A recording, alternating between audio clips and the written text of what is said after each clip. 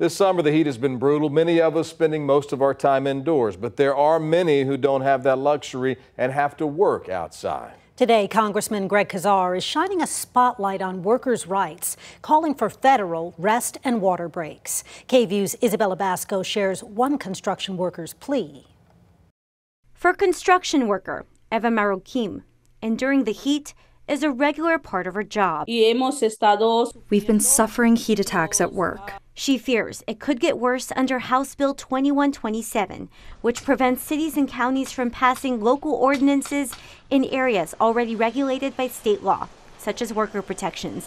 One of the main concerns among opponents is the law will revoke mandated water breaks for construction workers when it goes into effect on September 1st. What Maroquim wants are federal heat protections for workers like herself. Para evitar más muertes. To avoid more deaths, avoid mistreatment or sicknesses that come from extreme heat. She's in Washington, D.C. with Congressman Greg Casar, who's participating in an all-day hunger and thirst strike.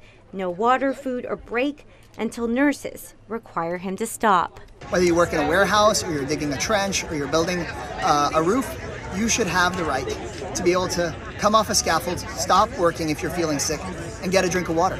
The Occupational Safety and Health Administration, OSHA, does not have regulations specifically designed for extreme heat, but is currently developing proposed rules to prevent heat illness.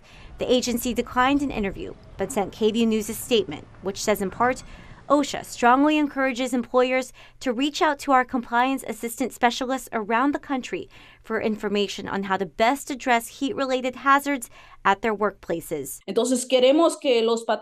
We want our bosses to give us the option of taking a water break for every 4 hours worked. Building on their rights as they build the city around us in the blazing Texas sun.